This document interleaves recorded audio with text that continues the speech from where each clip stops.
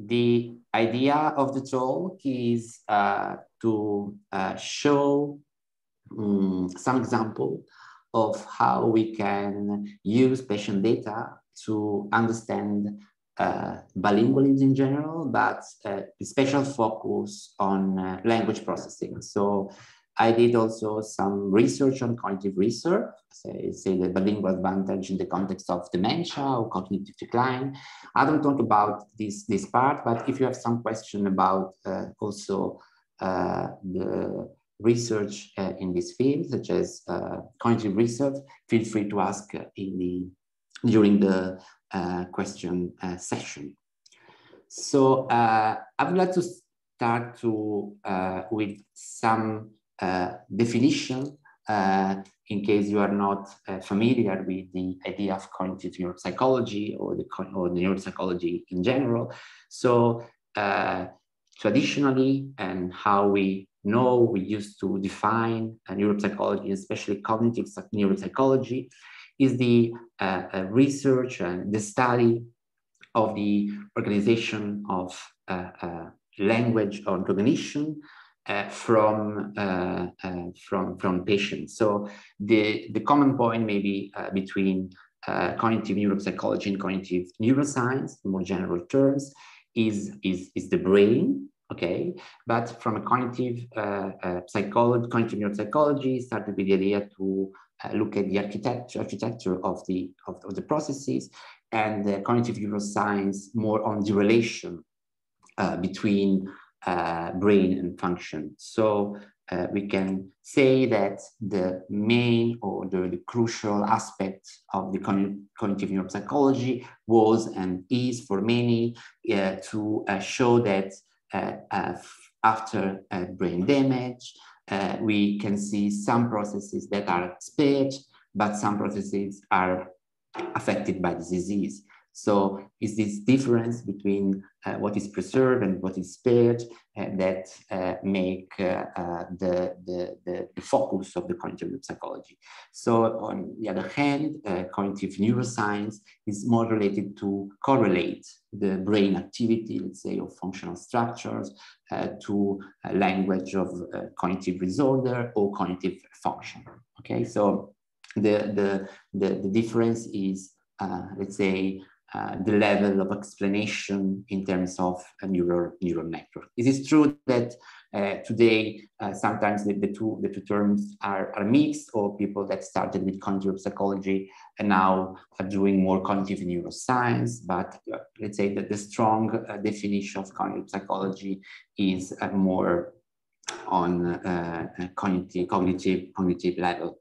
So to how we can approach the study of the function in patient. The idea is that you see a patient with a lesion, and then to understand the behavior that the patient has now after the lesion, and it can be a language impairment or impairment in other cognitive process. You have to think about how these processes are described by the model of the cognitive psychology.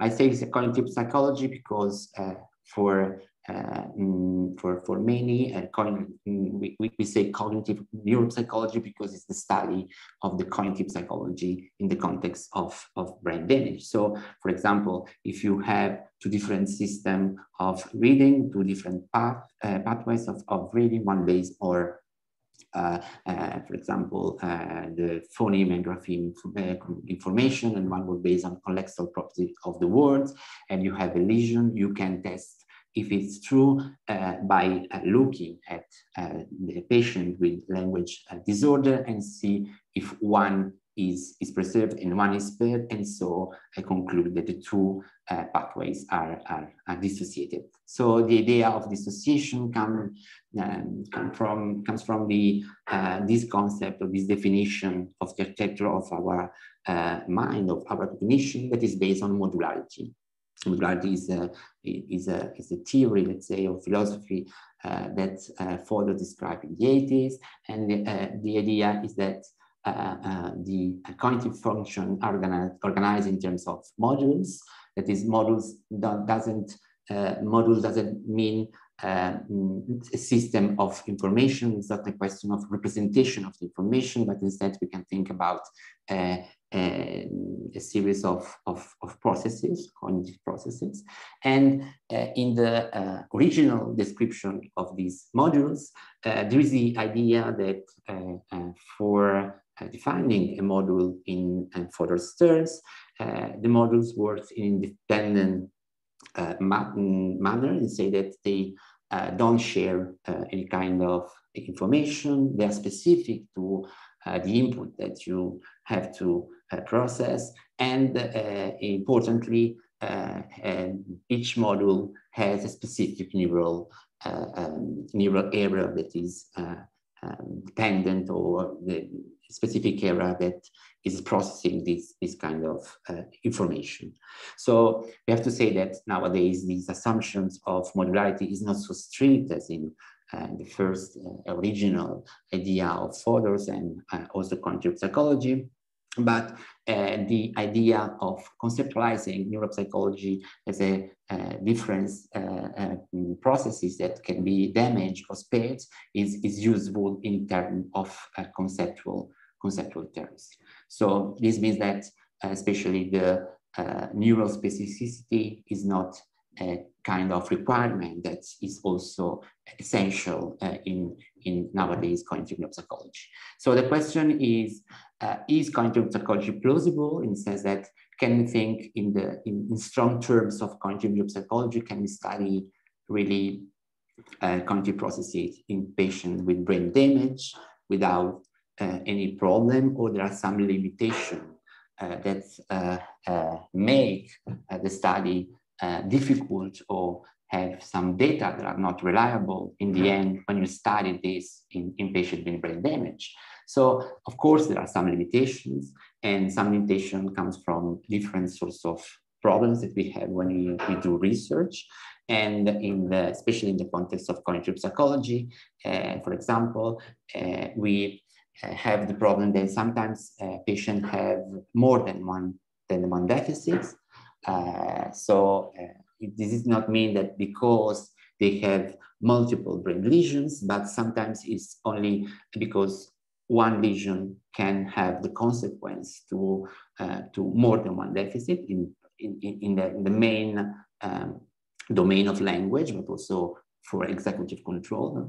We know that in the context of aphasia, we see that patients have also problem in executive control. So executive control may affect also the ability of lexical retrieval. And in so many cases, when you have to think about how to conceptualize the research in terms of cognition, this can be difficult because we don't have a strong cognitive model behind. So it's difficult at the same time to test the cognitive model, or to test the hypothesis, because the cognitive model is not well detailed in all the processes. This sometimes happens in the field of bilingualism. We have some proposal of what is going on in our brain, and less maybe at cognitive level. So this is difficult to test when you have to test this in patient. And also we have different theories, and this makes difficult to test all the theories, or sometimes if we don't find the results that are that agree with what is expected from the model, we have also some alternative explanation to these results. So we can think about these strong concepts of cognitive neuropsychology, and this makes some difficult because not all the assumptions can be followed, but we can also think about to have more integrative or comprehensive view of the cognitive neuropsychology in the field of bilingualism, for example, by putting as a way to integrate and complement different sources of information, of evidence of one phenomenon. So I just put this definition by by Koslin, who argue that it's true that we can do some strong cognitive psychology, but also we can do more, let's say, weak cognitive psychology, and we use this data to complement what we know about the brain and possibly computational modeling. So I will try to use this more comprehensive approach of the neuropsychology in the rest of my talk, with some example specifically adapted to bilingualism. So the idea to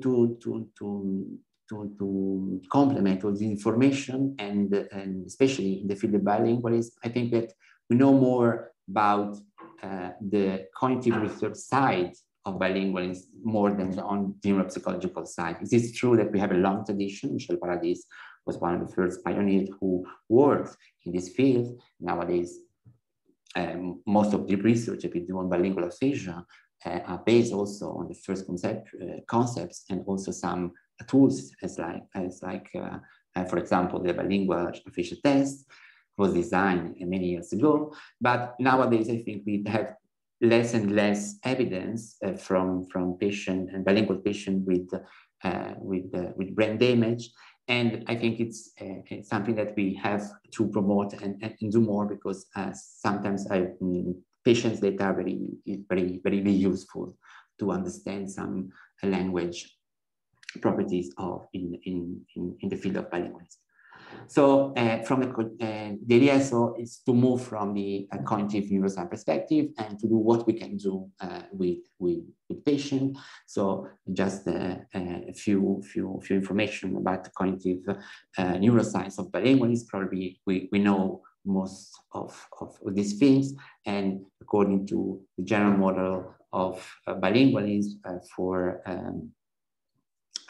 cognitive neuroscience, from a cognitive science perspective, we know that as Jubin Abutalebi and David Green have published many the first, let's say, neural model, and in the last year also an adaptation of this model to interactional contexts. And we know that we have a more subcortical network, specifically that from basal ganglia. This is this structure that is crucial in language activation and language inhibition, for example, and that is connected with more anterior part of the brain, specifically with this complex, that's the anterior cingulate cortex and premotor area. This network is specifically related to language activation and language reconfiguration, I would say. This is in terms I prefer and I use in some study with patients who had problems in basal ganglia. And this ACC area is more connected to language monitoring, as in context in which we have some cross-language interference is the area that is helping in control and monitor this interference situation. And then let's say the intentionality to speak a language is more related to the prefrontal part of the brain. The other cortical area that is important within the network is the parietal cortex, and Juby, Abutalebi, and Green agree that this area is more relevant in maintaining the language active during the conversation, or in maintaining in the kind of memory buffer, working memory buffer, in which we store the information and to maintain the language schema while we are speaking in a specific language.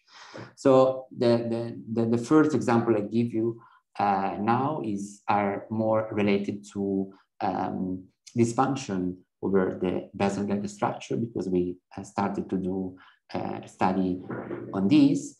And it's true that this is a crucial structure in the field of neuropsychology of bilingualism, because probably the first evidence of that this structure is really important in language activation in bilinguals comes from patient data. So especially from single case data, and single case data have been one of the source of information in the language, in the language field, because neuropsychology of language have provided a lot of contribution from single case studies. And the single case studies is a kind of special situation for research when we have to implement a scientific approach or use the scientific methods in single case studies. Is a special situation because we observe a situation in which the person is speaking with some errors, or who has some problem in comprehension, or cannot speak with one language, or have problem in mixing some component, some linguistic component, or some morphological structure from one language to the other.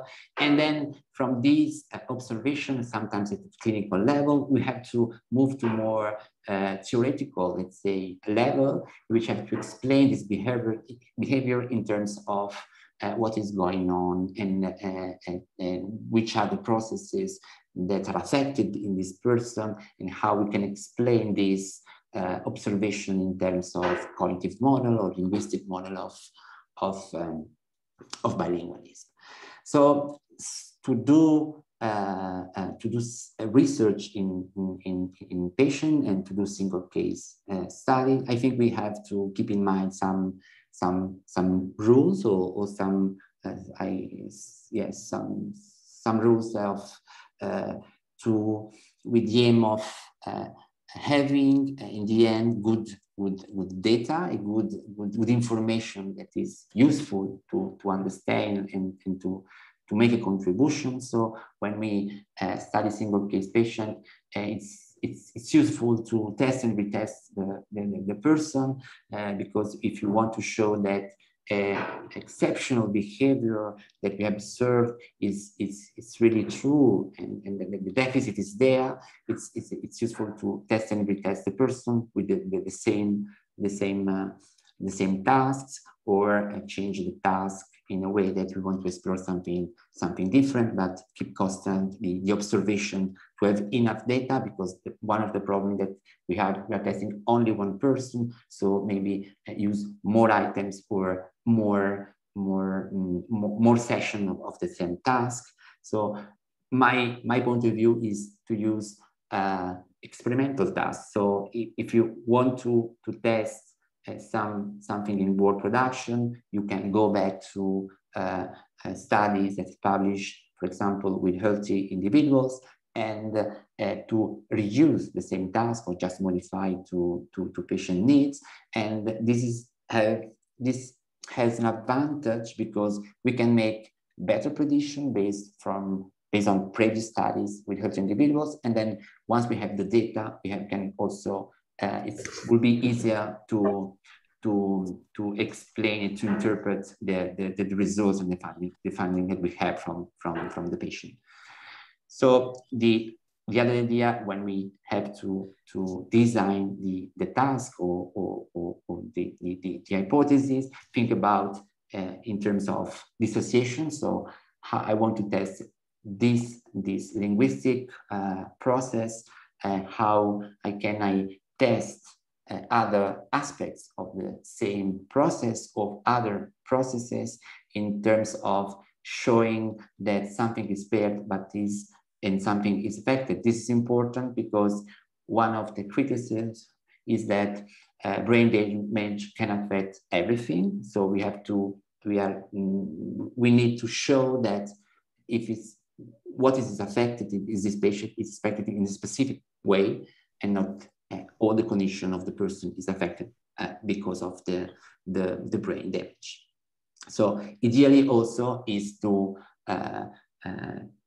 test the hypothesis in patients with focal lesions. So this is an advantage because if patient has focal lesion, we probably have the chance to observe specific deficit as well. This is an ideal situation, and sometimes we have to deal with patients who have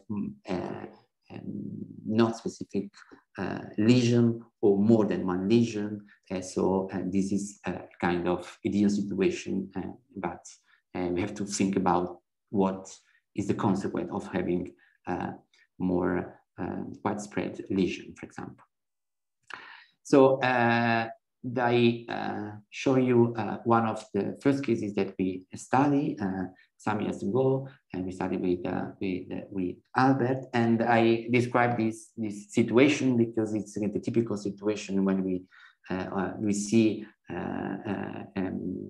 a patient with a problem and we have to explain what's going on. So this was a patient that was a Catalan Spanish speaker, and the patient was highly proficient in both languages, and the patient was used to speak almost of the time in Catalan. So we can say that her dominant language was Catalan, and at some point her daughter and also the neurologist observed that the patient was not able to stick with that language during the conversation, and she frequently switched to Spanish. That Spanish was her second language, in the sense that had the same, say, language proficiency as in Catalan, but in terms of frequency of use was not the first language.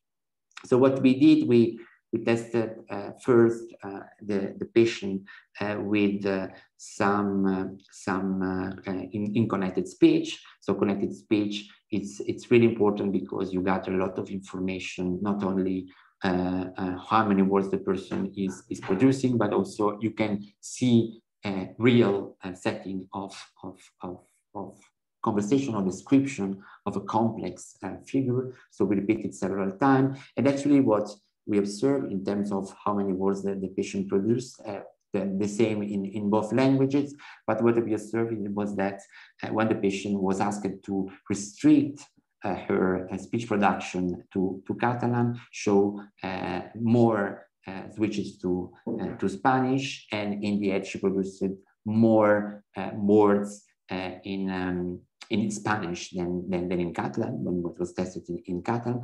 But the interesting thing, at least for me at the beginning, was that there was kind of directionality of the behavior. We didn't see the same effect on Spanish. When patient was tested in Spanish, she didn't have any problem to do the task, and she did few switch to Catalan and few switch only for few words.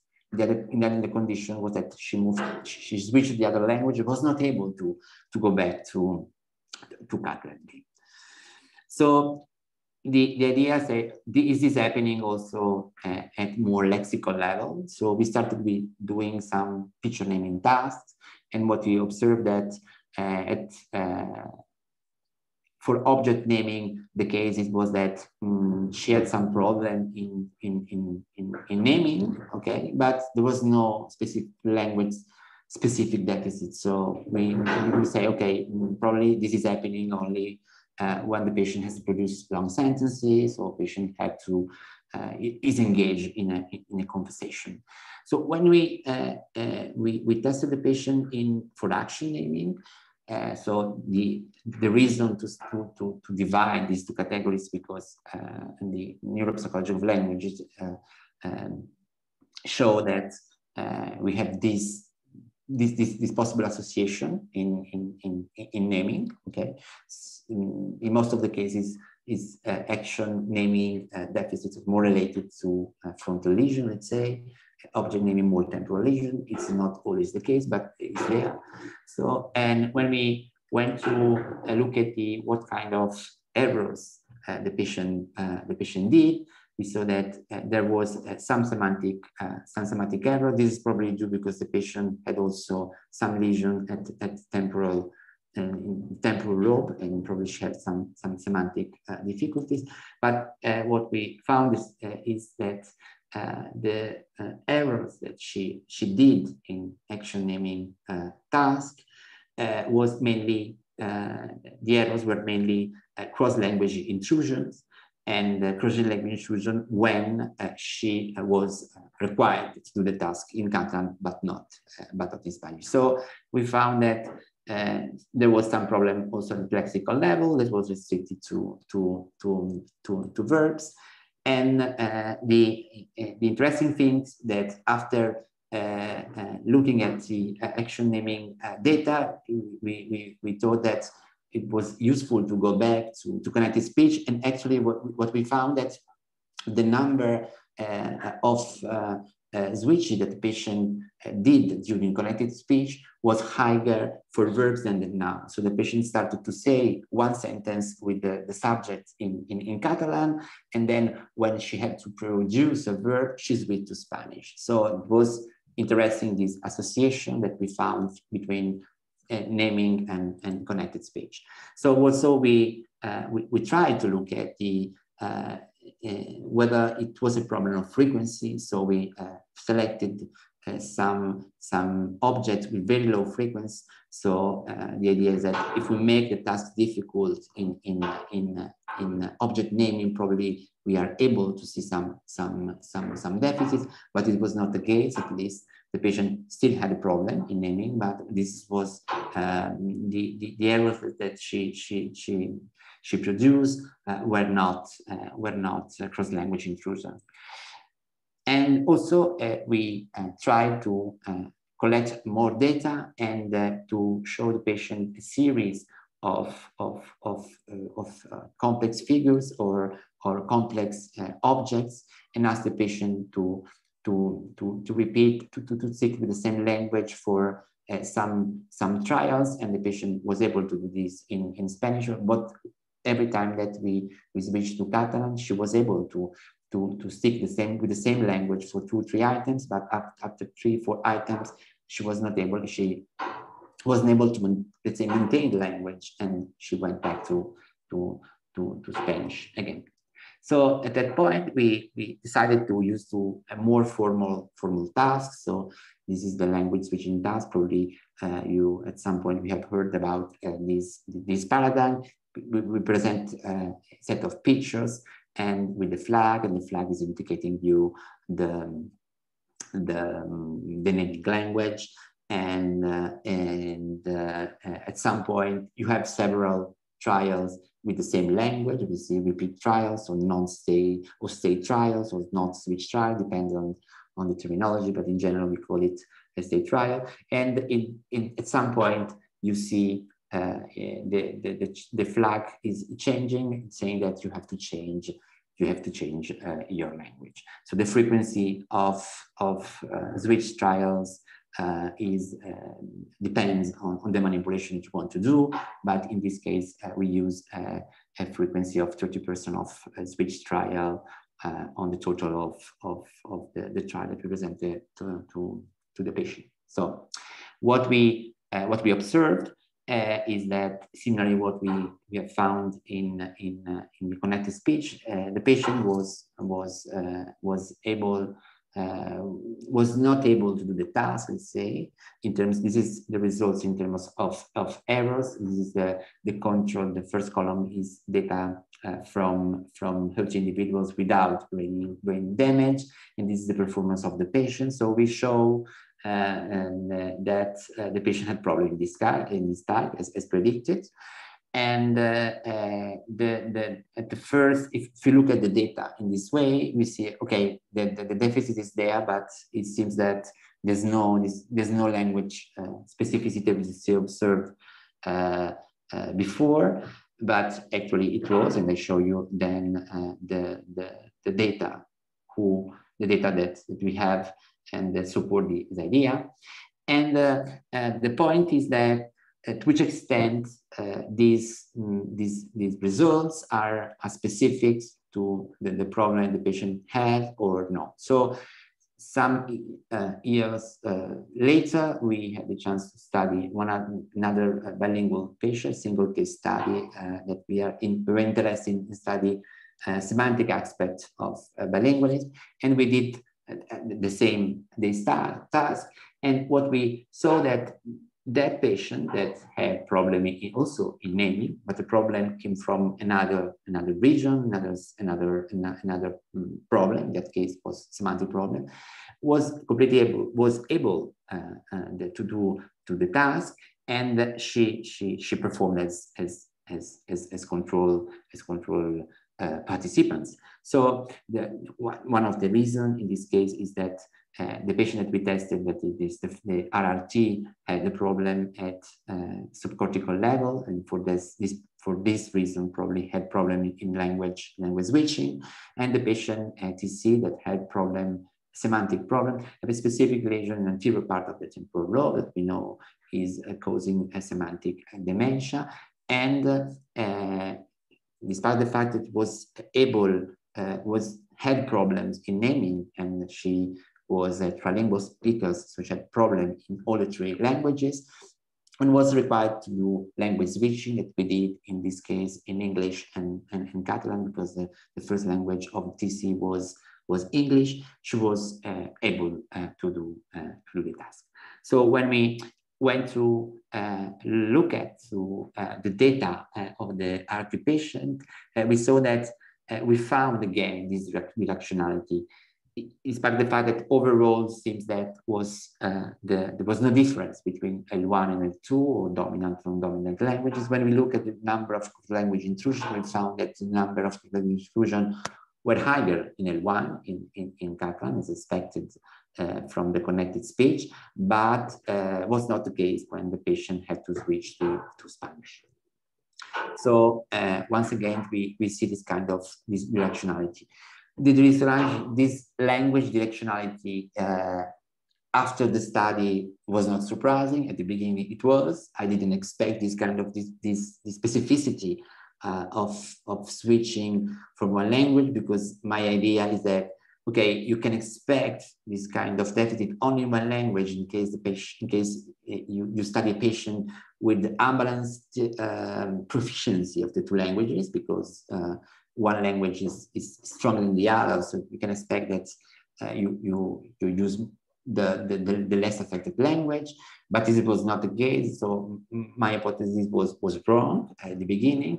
But I went back to look at the data that were published with single case patient, and actually I was surprised by the fact that almost every paper reported that the problem of switching in person with brain damage was only to one language, let's say, and not for both languages. So patients have systematically the behavior of switching to one language and not to the other language when we tested the language in a separate way.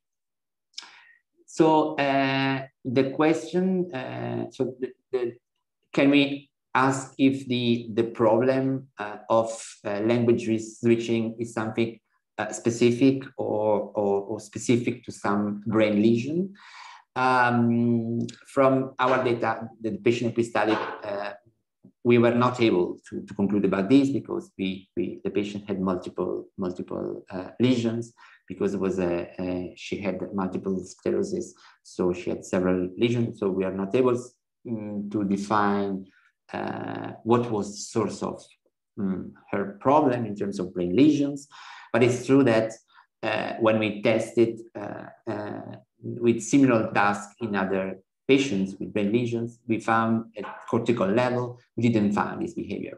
So we see, for example, for the example that I gave you from semantic dementia, but also when we test patient with Alzheimer's disease without any problem at in a subcortical level, or at least for basic ganglia, 1 year before the first test, we see that yes, patients have a problem in retrieving more and more, because the disease is progressing. But what we don't see is that when they have severe deficits of naming because of the disease, they don't produce more cross-language intrusion. So probably they have more problem in semantics, so they produce more semantic errors or definition of the words, or maybe they are not able at all to name the pictures, but it's not frequent to find people with Alzheimer's dementia who do cross-language intrusion. So there are some specificity. I would say that there is kind of specificity, and probably it is true that this comes from subcortical lesions.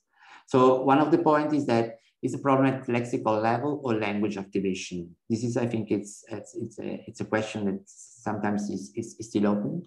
I say open because it's difficult to disentangle if it's a problem in activating language schema or more lexical level. There's a way to study this, for example, by manipulating the cue of the language and the cue of the stimuli.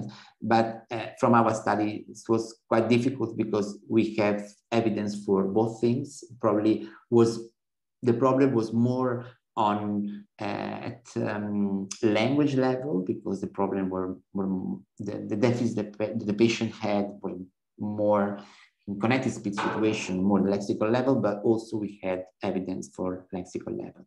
And one question that is related to one of the debates of the bilingualism is the relation of this source of language control problems or language control deficit, to which extent these are related to executive control or general domain control. Okay, so this is one of the debates within in the bilingualism research, because we know that we have some evidence that the two systems are overlapping, but we have also some cases in which this overlap is not full. So what I didn't mention in case of our patient, we tested in executive control, and actually she had some problem also in executive control. But indeed, the interesting thing is that when we test TC, the second patient with semantic dementia, she had problem in executive control, but she didn't have problem in language control. So the point is that to see at which level is the problem, and which level there is the interaction between the two systems. So to explore more this language control deficits and possibly the relationship with the executive control, we moved to group studies. Okay, so instead of studying only single case patient, that sometimes is very difficult because you have the chance to find these people who have this problem. Sometimes it's not a question that there's not this kind of patient, but sometimes it depends on if clinicians are able to detect this kind of impairments. And so we moved to a second strategy. This is also using in cognitive psychology to study group of patients with specific neurological disorders.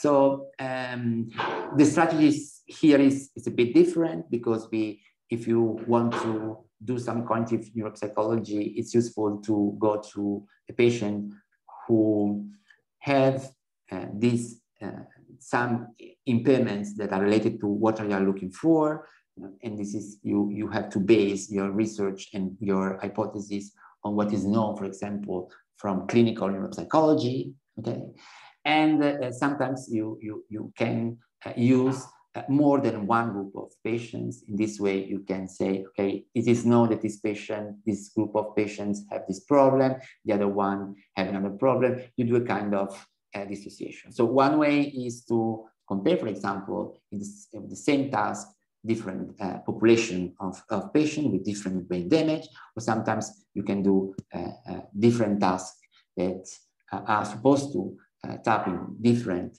cognitive processes in the same population. So we started with Parkinson's disease. So the reason is that we know that the first symptoms of the disease are mainly related to dysfunction over basal ganglia. Okay, so the dopaminergic problem that is the cause of the disease and the movement disorder of people with Parkinson's disease have been related to basal ganglia dysfunction. And for us was important because if you remember, basal ganglia are one of the main structures that are important in language control. So in this case, the questions were different, and we decided at some point to change also the question, because in a parallel way, the bilingual literature was changing and new ideas were coming. So we say, why we don't to test these hypotheses or these ideas from other research with the neuropsychological approach. So we wanted to know if if we were able to test these language difficulties, language switching deficits in these patients, that in principle they don't have an overt problem in language control, but maybe they have if we use more experimental and more specific tasks. One other question is that to which extent are very specific to language, or something that is related to more executive control or other language control abilities. So the first approach that we use is to study with different tasks the same population. So we used language switching as similar to the version that I described in the previous slide. And we also test in the same population executive control by adapting language switching to a non-linguistic version of the task. So the classical task switching task, in which people are required to match two option based, for example, on color, and sometimes you change the rule by asking them to do the same by shape, and so on and so on. So to reproduce the same situation, which have some switch trials and some repeat trial. And finally, to see whether this language control ability was not restricted to language, to the two languages. We tested also with an object action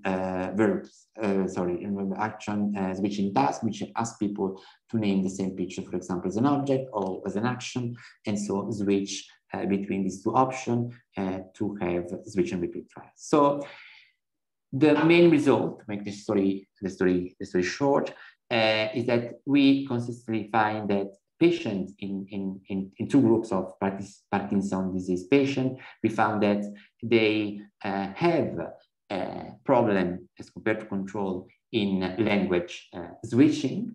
Okay, so you see in the first columns of the results, but the patients didn't have any problem in other switching tasks. So confirming that even if they don't have an overt problem in language switching, when you use experimental paradigm, you are able to see this difference, and these are specific. These problems are specific to the two languages.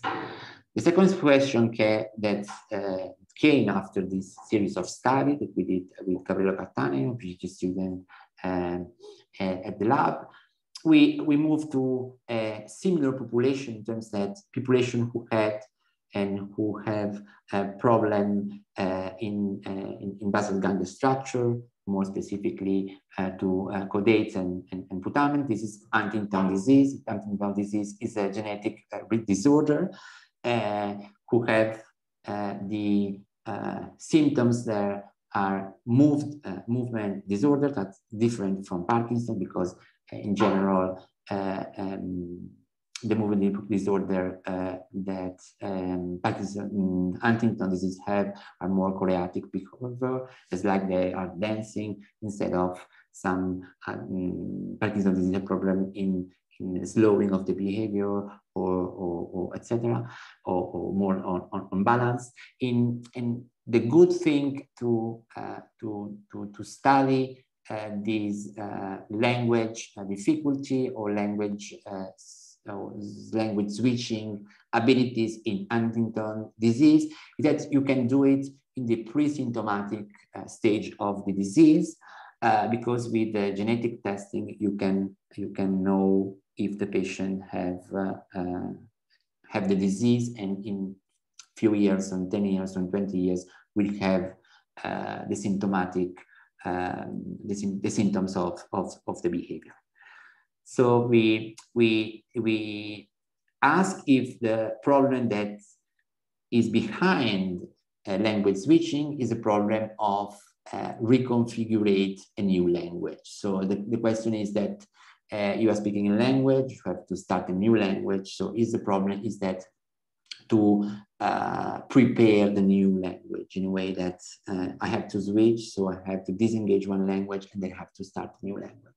So research from healthy individuals have shown that if there's enough time between the cue of the language and the stimulus presentation, the switch cost disappears. So the cost that you had when you switch the language.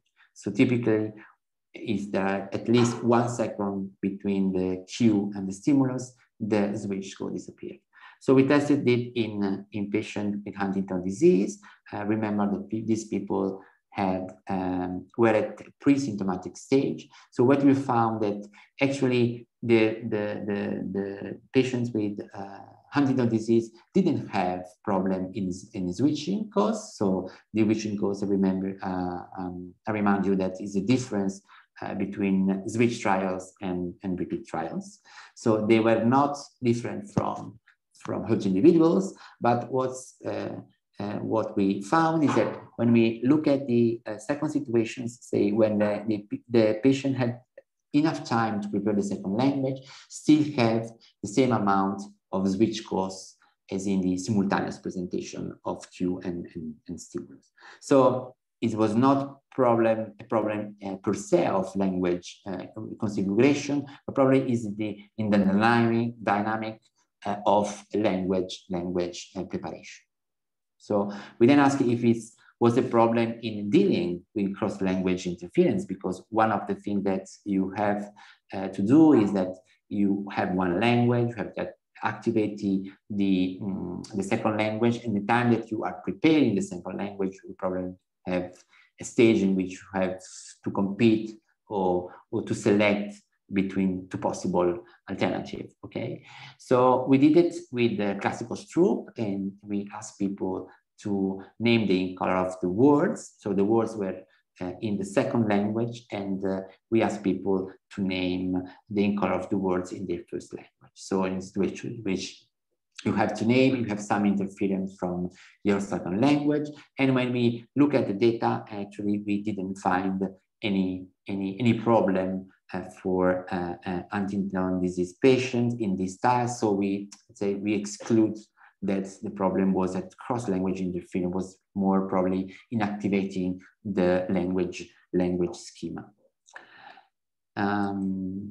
So I was not convinced about these results, because we also know that Stroop, the classical version of the Stroop, is one of the main measures that people use to test executive control in patients with Huntington's disease, not only in the bilingual version, but in the classical version of the Stroop. So I decided to retest again with the similar task in different population. And here in this graph, you have the first one is healthy controls, and then we test across the Stroop in Parkinson's disease, with the idea is that they probably have similar behavior because they have problem in basal ganglia, and also in two, let's say, basal ganglia disease, such as Alzheimer's disease, AD, and MCI, that is mild cognitive impairment, that is defined as a preclinical stage of the AD dementia. Okay, we can think about this is not the only definition of the disease, but usually it is defined as the preclinical stage of dementia. So when we look at the result, we found that PD patients Huntington's patient didn't show any problem in this task. So cross-language interference was not problematic. So I thought that it was a problem. One of the explanation, it was that, okay, cross-language interference is not related to basal ganglia, but is more related to ACC. ACC, anterior cingulate cortex, is one of the area that has been shown to be active during cross-language to stroke task more than cross-language interference. So I was thinking that also in the model proposed by Abu Talebi, this cross-language interference is more related to ACC. So if it is true, I want to see what happens in MCI and AD, and surprisingly, what we found is that they have this kind of problem. So now the question is how to explain this data. So we try to look at the more specific components by running a Gaussian analysis. Gaussian analysis allows you to divide two main components. One is more related to speed of processing. The other one is related to the executive control part of the reaction time. So the idea is that if it's something that you can explain because the patient is generally slow, is really affected, so it's affecting whatever the patient is doing. So if it's executive control, maybe it's affecting only the more demanding situation or demanding condition of the task. So to some extent, one of the explanations is that AD perform differently from all the other of the patient because they were slow. I mean, the explanation is that they have dementia, and so the speed of processing is so slow that the effect is it cannot be explained in terms of speed of processing and not executive control. But at MCI, it was not the case. So in the preclinical stage, it seems that the most important part of this task is related to its executive control component and not to speed of processing. There's a third explanation as well, that maybe we are not looking only to the executive component of the stroke task, but probably related. We have to think that there's a language component, and maybe the explanation is that if they are deteriorated in lexical retrieval and they have problem in retrieving words, there is also a linguistic component that is affecting their behavior.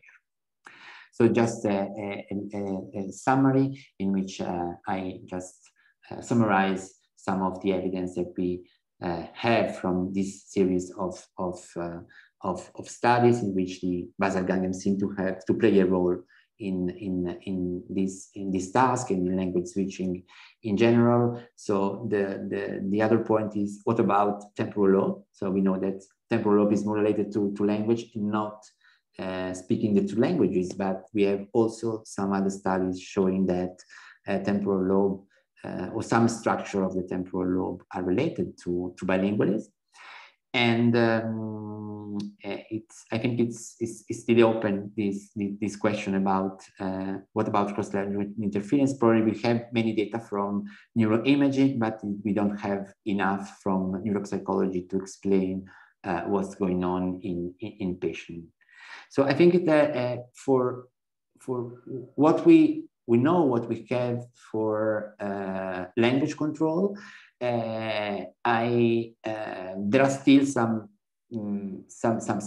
open questions that I think could be interesting to test in patients with brain damage. So I think this is an idea that I really like to compare voluntary language situation to cued language condition of switching. Say this kind of task in which it's the person that decides which language to speak, And we know that this is something different from the acute language situation. And we know also that the mechanisms behind of voluntary language teaching are probably different, because we know there are some benefits when we are free to speak the two languages that we don't have in more in acute language conditions. So I think it is interesting to test for especially prefrontal lesion, and to say to which extent is this kind of lesion is affecting the intention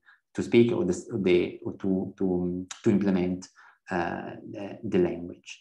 So I think that to be sure that in language control is the basal ganglia is the only structure that is implicated, and probably the connection of frontal lobe. I think it's necessary to study other type of dementia as Alzheimer's disease. We don't have data. We have some evidence from old paper in which we know that there are some observation of change of languages during the disease, but we don't have formal explanation, or we don't have very accurate data on this. This is important because my hypothesis is that, okay, probably is not in dementia is not a question of how lesions are affecting the cognition, but also the connection of this area with other part of the language control system. Maybe we know that executive control is affected, and some working memory processes are affected in AD. So maybe this also affecting some language control abilities.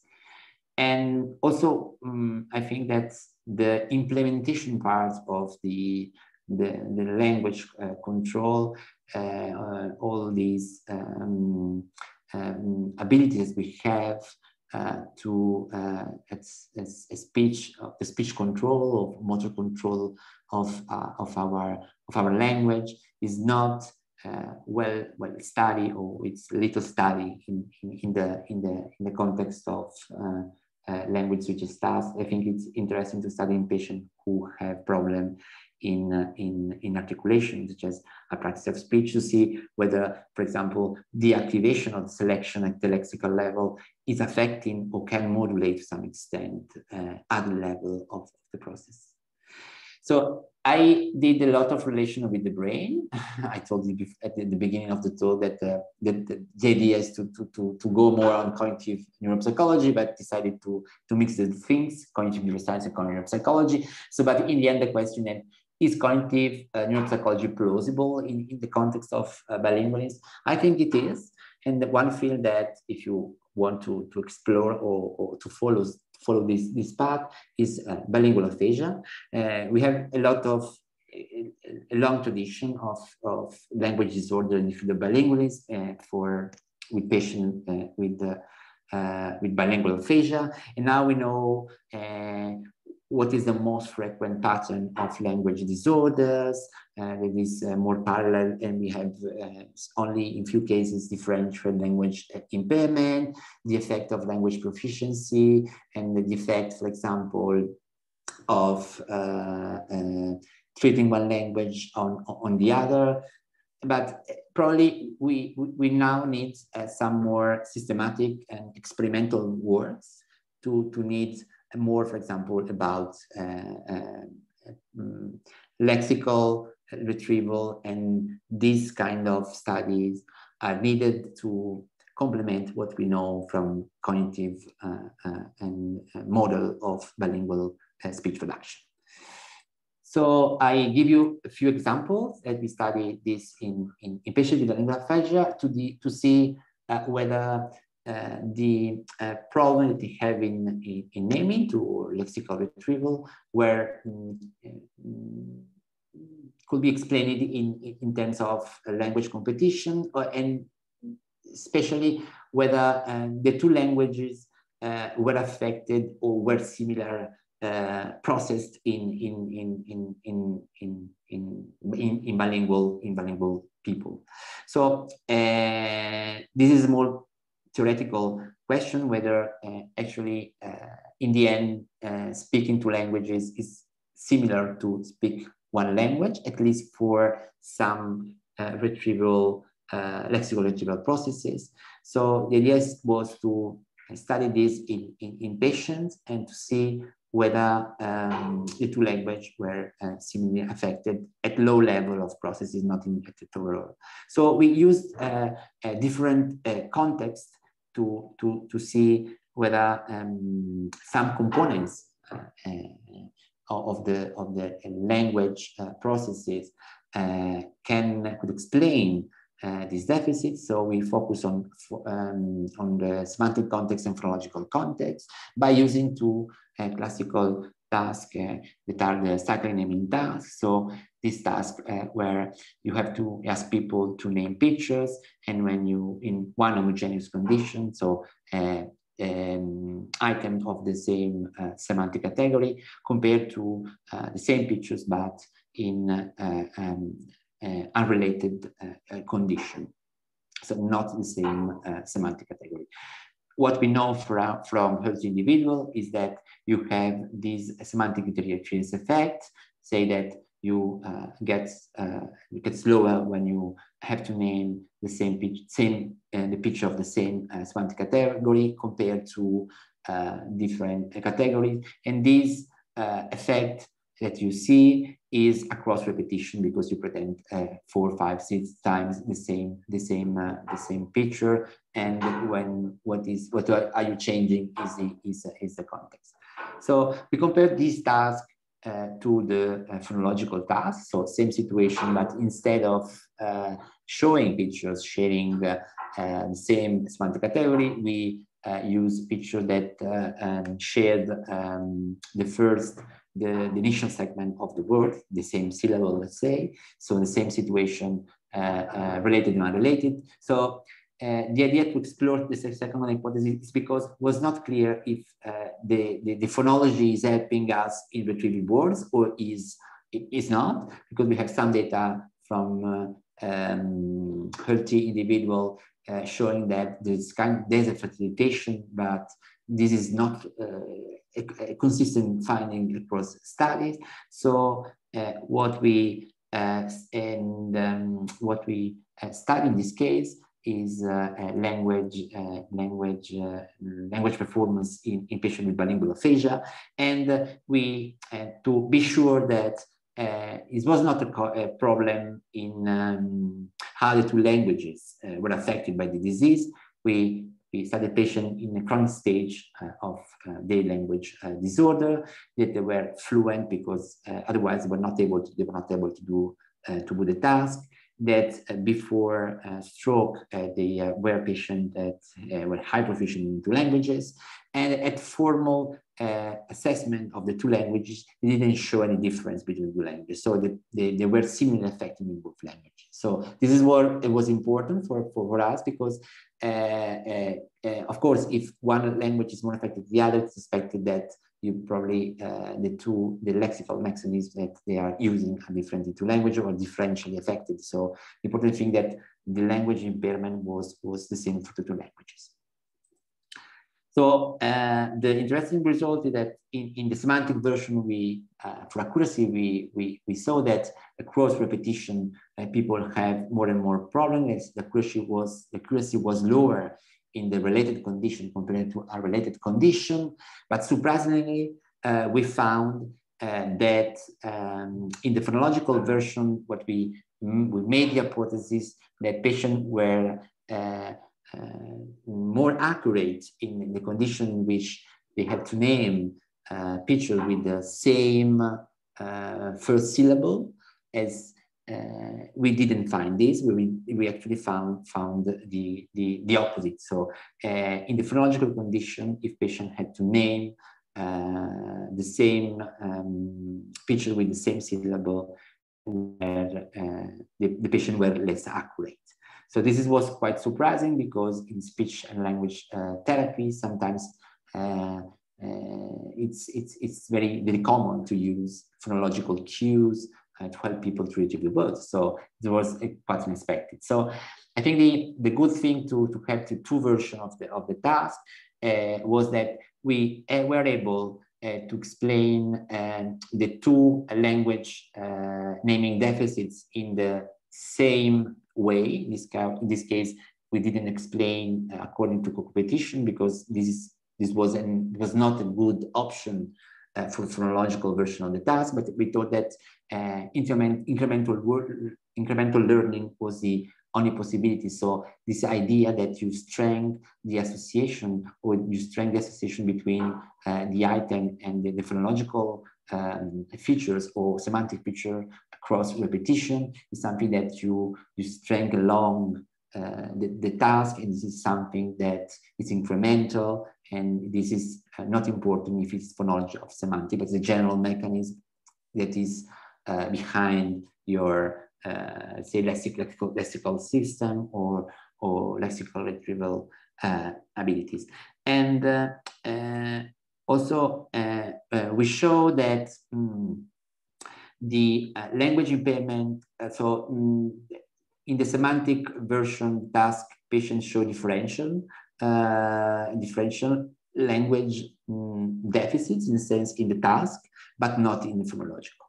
So one thing that you, when you observe this phenomenon of some change for languages, or some changes for some task condition, the good thing is go through individual data. So one thing that you can do with patient is, you can do also, of course, with healthy individuals, but to see how many patients show these patterns. So what we found, for example, we found that non-dominant language was more affected in the semantic task, and in most of the patients it was the case, but it's true also that you have some cases, for example, if in this case of patient 2 or patient 5, that you see that there was no clear difference between the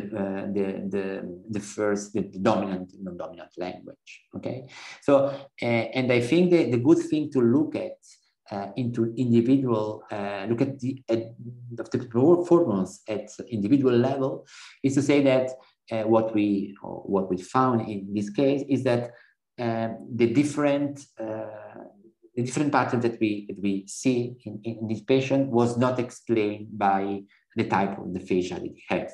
There were patients with fluent aphasia, but we have different types of fluent aphasia. So the result is that it doesn't matter the type of aphasia you have differences within the same type of aphasia, or we have the same pattern with two patients with different types of aphasia. This is interesting because you go beyond the clinical conceptualization of aphasia, and you go beyond also the possible neural signature of the deficits. So we also moved, let's say, forward in this line of naming deficits and lexical retrieval abilities in bilinguals, and we tested whether this problem that people have in retrieving words in the semantic context was due to more executive control deficits, or the fact that we're not able to retrieve the words per se. The hypothesis was that there was an executive control, that here you see the framework of the semantic control network proposed by Ralph and colleagues, in which we have two main components. One is more representational. We represent our knowledge of the world, the conceptual that we have of the objects, for example, and one is the ability to retrieve this kind of things.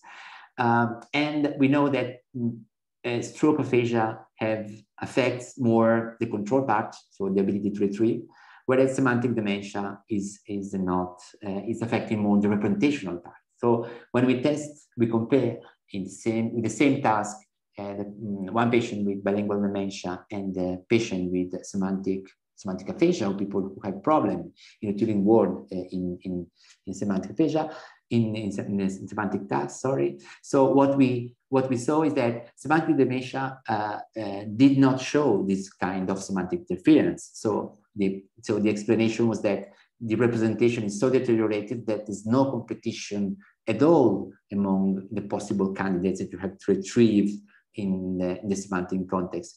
Instead, patients with aphasia have a problem in more semantic interference effect, competence control, and also more in second language.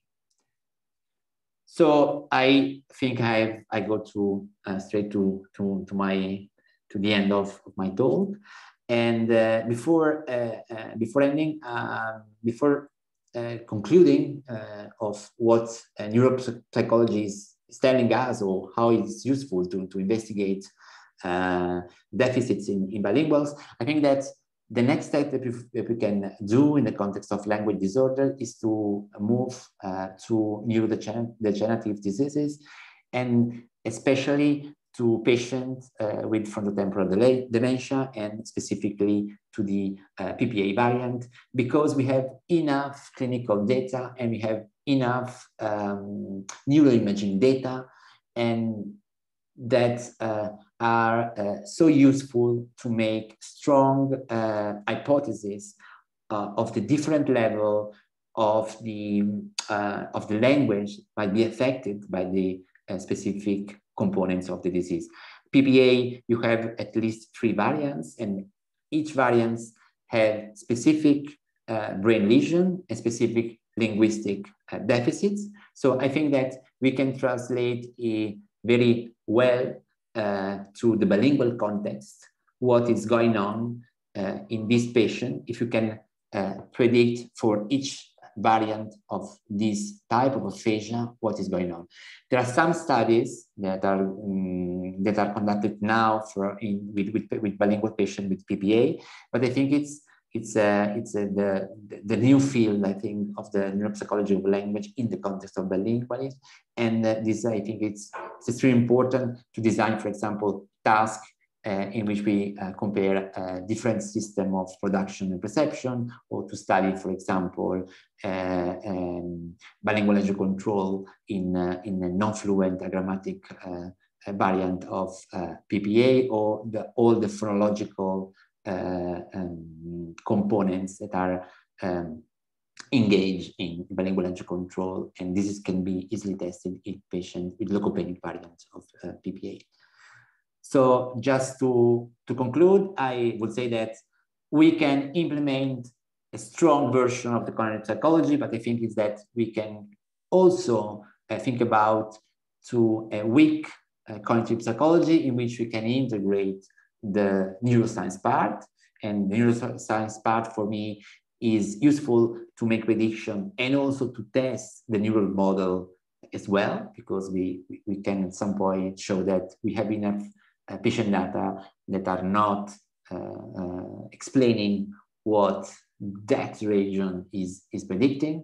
So I think it's important the use of experimental paradigms, because they're very useful in terms of explanation, and something that we have to look at error analysis, and this is something that we can do only with patient data.